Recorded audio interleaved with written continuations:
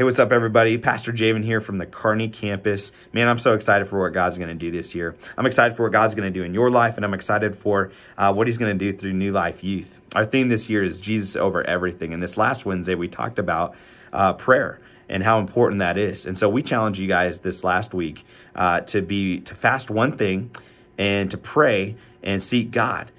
Just in asking God, hey, would you just realign my thoughts and help me to focus on you and prepare me for what you have for me this year? And so this whole last week, we've been doing some devotional videos. You can go back and check those out on our YouTube page or our social medias. But I wanted to end this Devo week with this verse in John 15, starting in verse 4, and it says this: "Remain in me, and I will remain in you. No branch can bear fruit by itself. It must remain in the vine. Neither can you bear fruit unless you remain in me. I am the vine, you are the branches. If a man remains in me and I in him, he will bear much fruit. Apart from me, you can do nothing. If anyone does not remain in me, he is like a branch that is thrown away and withers. Such branches are picked up, thrown into the fire, and burned.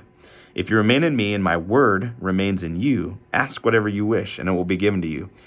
This is to my Father's glory, that you will bear much fruit, showing yourselves to be my disciples." Here's one of the things that we know, is that if you want to grow and have a healthy relationship with the Lord, it starts with developing a personal prayer life. My hope this week is that you are encouraged, and that as you took time to just seek God, I pray that he showed some things to you, revealed some things to you. But I want you to know it doesn't stop here. We need to continue to be connected to Christ and what he wants to do within our lives. Take some time today and just thank God for what he's done. Thank God for what he's going to do. And let's just believe that in 2020, he's going to do some amazing things. Thanks, guys.